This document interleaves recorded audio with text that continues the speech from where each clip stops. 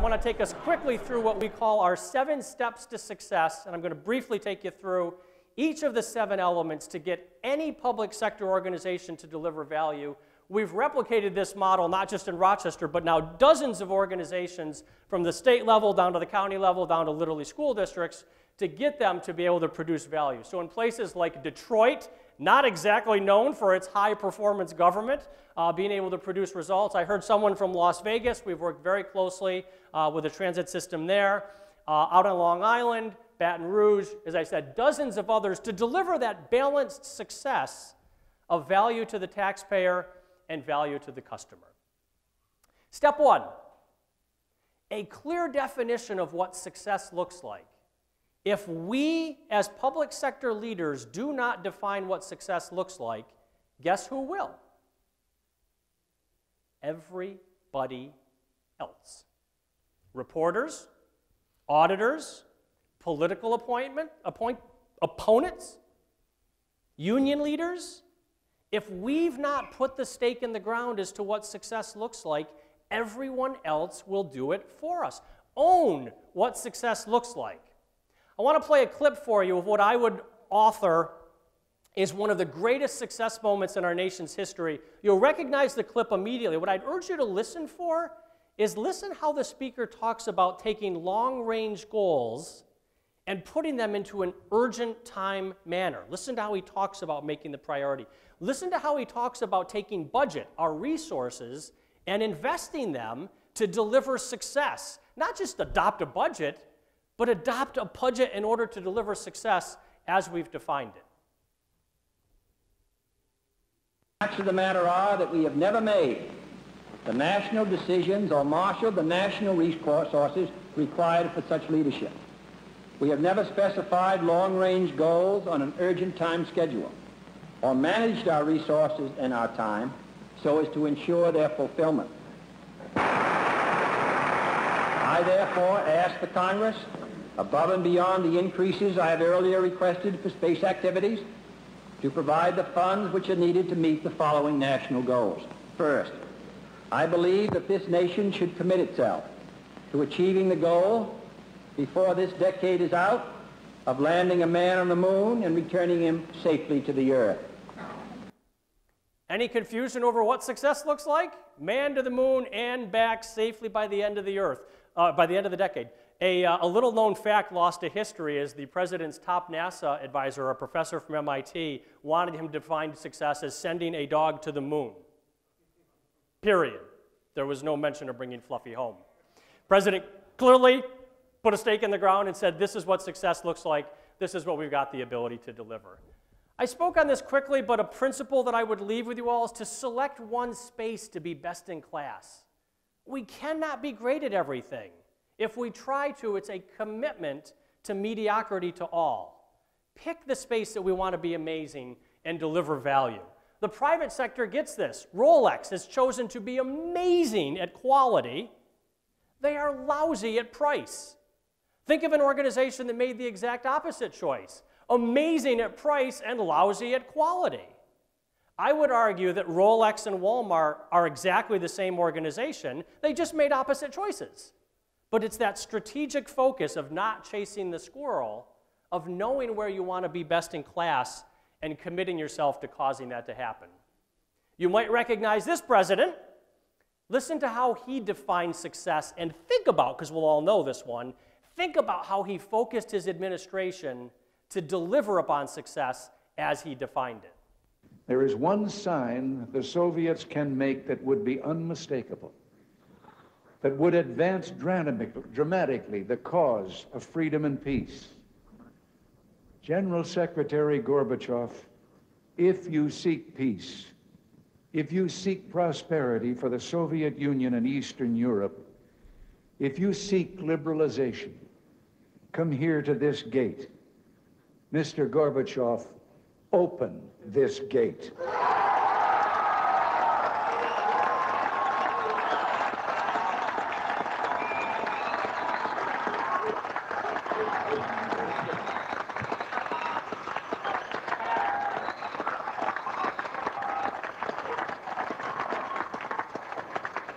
Mr. Gorbachev,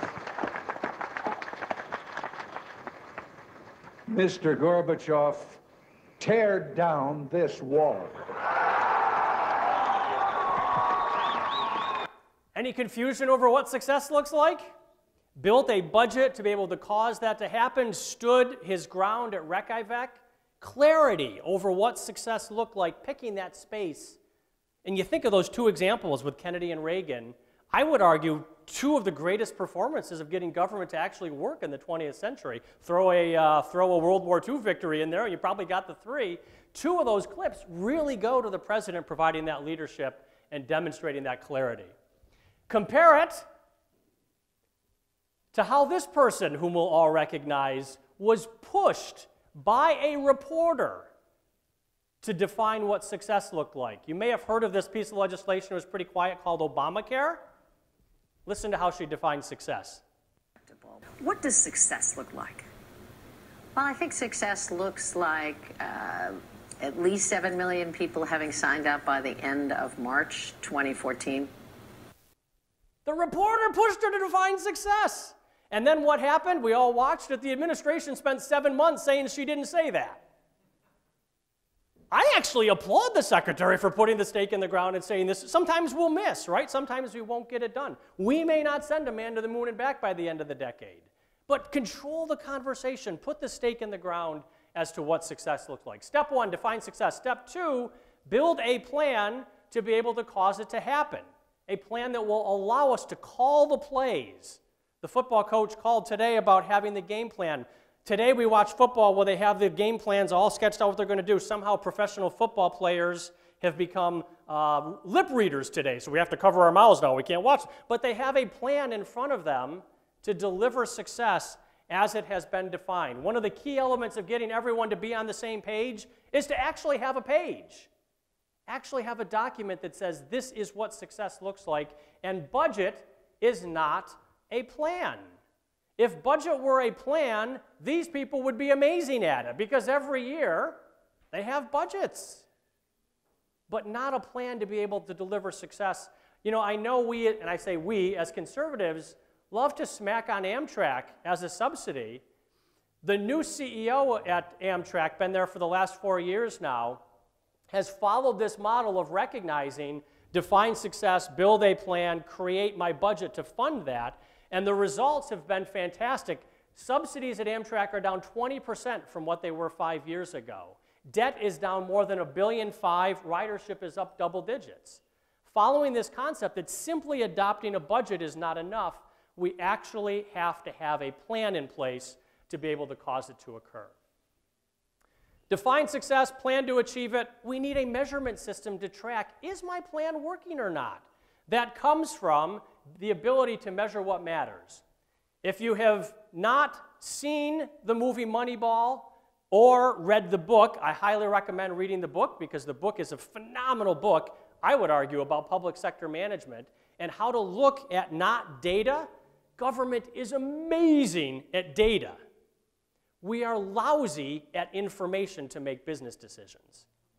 And so this clip I'm going to play for you talks about how do we distill all of this, I'm going to move from another analogy from baseball, all of this sap, right? It takes 40 gallons of sap to make 1 gallon of maple syrup. How do we go from all this data to be able to produce information? Listen to how the movie describes about getting things down to one number, information.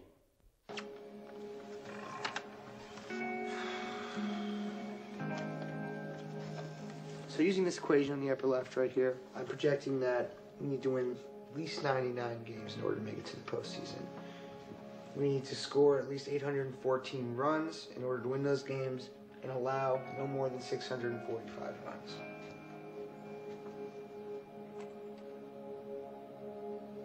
What's this? This is the code that I've written for our year-to-year projections. This is building in all the intelligence that we have to project players. Okay. It's about getting things down to one number.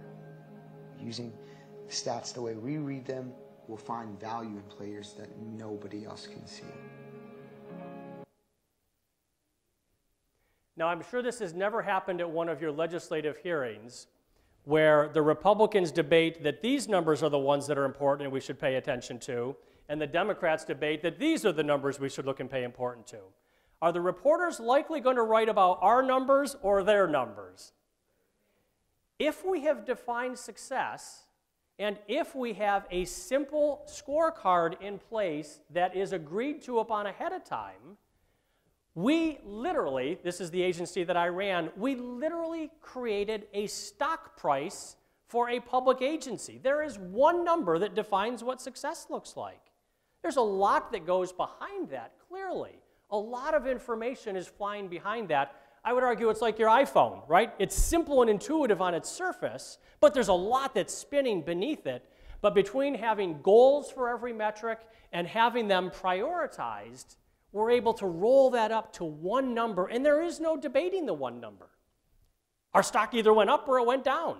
As a public agency, that's public sector service with a private sector mindset. That's getting things to be simplified at the easiest level. Step 4, creating a culture of ownership. Accountability is simple. I can create an accountability system at any organization, but how do we get hearts and minds to be invested so people actually care about the results of their scorecard? They are invested emotionally as to whether or not we've got the ability to be successful. President Kennedy was taking a tour at NASA after he made his famous speech. And in an unsuspecting moment, he walked across the lobby and happened to run into the custodian who was working. And the president said to the man, "What do you do here?" And the man looked up to him and he said, "Mr. President, I'm sending a man to the moon." Clarity over the ownership that he took in his work. That's what we're looking to get. He wasn't being held accountable for sweeping. There was a culture of ownership to get him to be invested. The man you're looking at on the screen is my now dear friend, Caesar McFadden. 12 years ago, he was not my dear friend. He was my mortal enemy. Caesar McFadden is a 6'5", 350-pound bus driver in Rochester, New York, continues to be today. And in my first couple of months as CEO, I'm standing up in front of a room full of 500 drivers and mechanics in our garage, buses around the edges, and I'm explaining to them, we've got this huge deficit, and people want to raise fares, they want to lay off the employees. I don't want to do that, I want to rebuild. And I'm squinting because Caesar is standing in the back, all 6'5" of him, gold chains around. He's got a sign around his neck which says liar, which was not a name tag. And Caesar starts to jump ugly as I begin to move to questions. You don't care about us, you don't understand, you just have all your fancy math, that's not how it works. And Caesar wound up leading a walkout of all of our drivers. They got up, walked out. I was 37, looked around and said, I think one of the key parts of having a bus company is you actually need people to drive the buses. We don't seem to have any of those. Fortunately, they only left for the meeting. They actually went out and drove buses, which was good. Didn't think I was going to be a 38-year-old CEO. The point being, a culture had been created at the organization of look after myself first rather than the organization. For years, the previous leadership had had a Christmas party where they would serve barbecued ribs and chicken and salt potatoes and corn, and they would tell all the employees, bring your friends, bring your family, eat and enjoy. We would have drivers show up with 15 family members. They would eat as much as they could, as fast as they could, pile their 3 plates high in each arm, covered in aluminum foil, and head for the exits. Now, we didn't have a deficit because people were eating barbecued ribs, right? It's a small expense, not a big deal. But it's the mindset.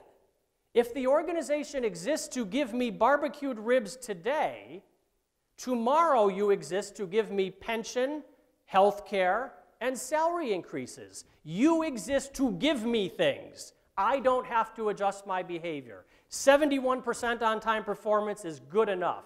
16% clean buses is good enough. Where's my pay?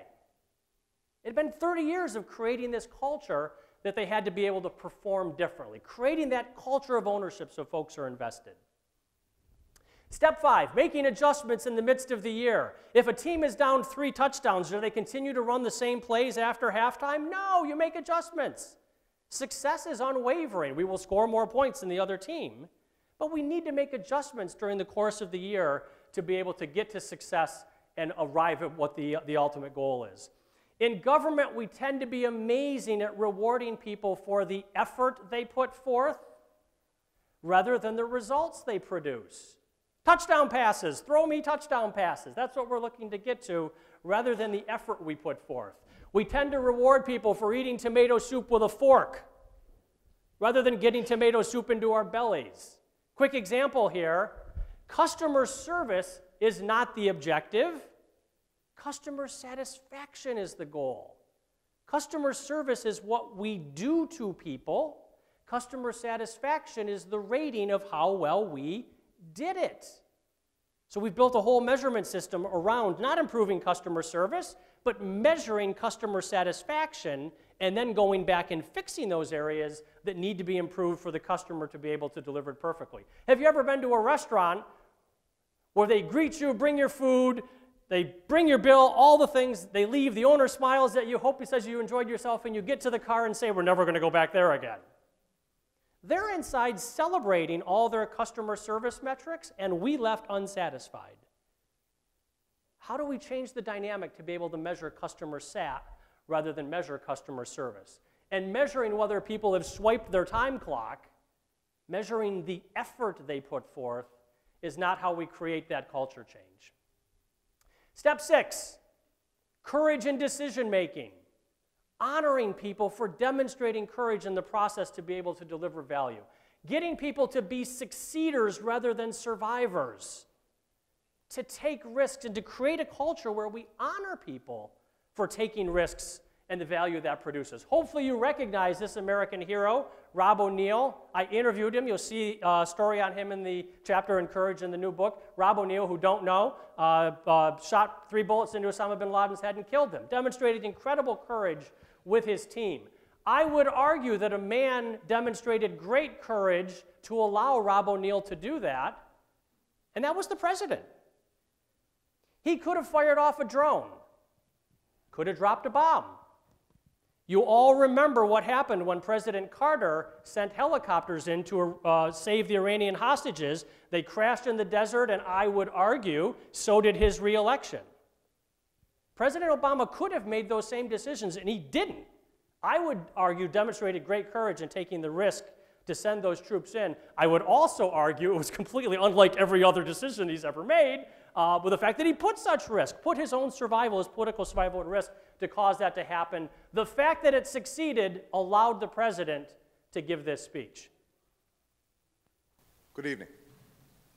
Tonight, I can report to the American people and to the world that the United States has conducted an operation that killed Osama bin Laden, the leader of al-Qaeda, and a terrorist who's responsible for the murder of thousands of innocent men, women, and children.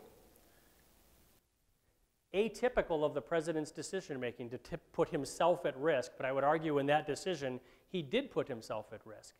We tend to associate courage with whether the decision worked.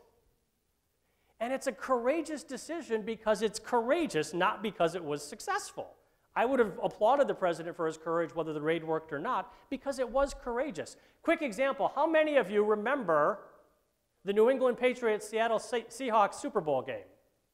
We all remember how it ended, right? Do you remember this play? End of the first half, 6 seconds to go, Seahawks are down 7, no timeouts. Ball's on the 11-yard line. No-brainer decision, right, kick the field goal.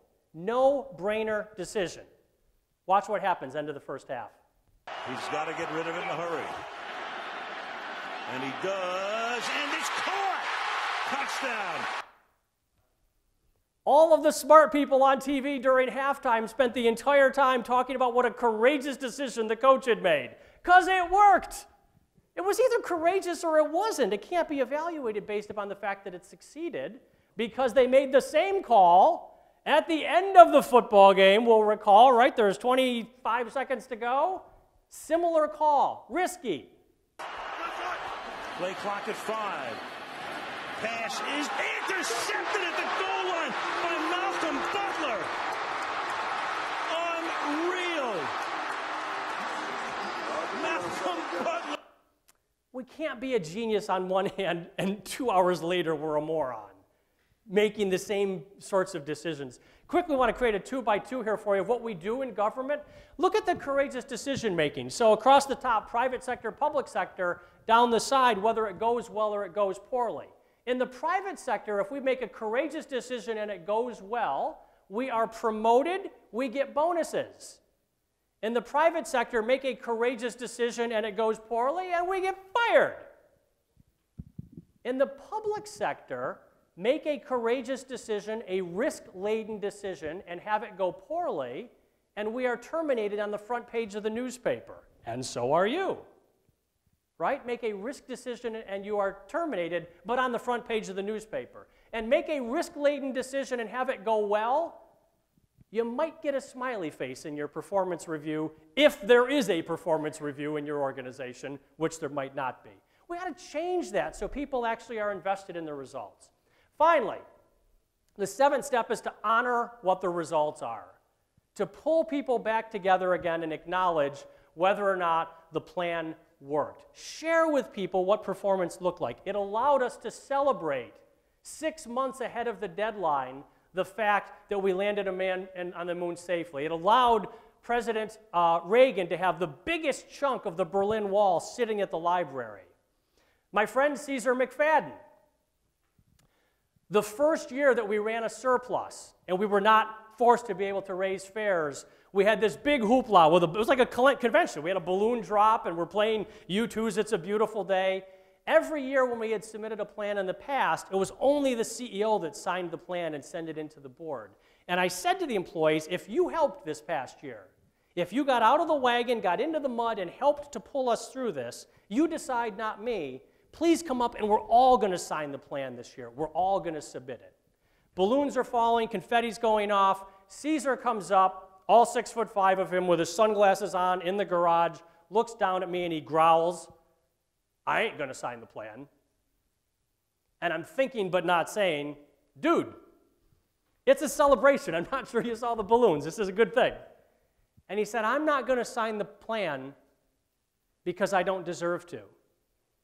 I took cheap shots. I made a fool of myself and my family.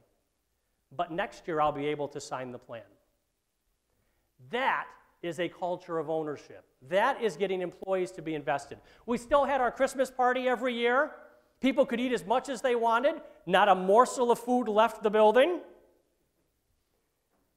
That same group of employees baked Christmas cookies at home and had a Christmas cookie competition to compete internally. It was not how much can I take out, it's what can I do to participate. Juxtapose those drivers and mechanics with people with master's degrees in Madison, Wisconsin, saying, where's mine? It shows how a culture can be shifted to get people to be able to be invested. We didn't raise fares. We were the only transit system in America that actually reduced them and increased non-taxpayer revenue. We reduced the amount of money the government had to put in place. On-time performance from 71 to 91. Bus cleanliness quadrupled. Not because of me, because the culture shifted. Success was clearly defined. Last clip I want to play is President Reagan talking on his last address to the American people from the Oval Office. I've spoken of the shining city all my political life, but I don't know if I ever quite communicated what I saw when I said it. But in my mind, it was a tall, proud city built on rocks stronger than oceans, windswept, God-blessed, and teeming with people of all kinds living in harmony and peace. And I would argue that success looks like creating that culture where taxpayers are winning, where employees are winning, where customers are winning, and the quality of the experience that we're delivering for people is of high value.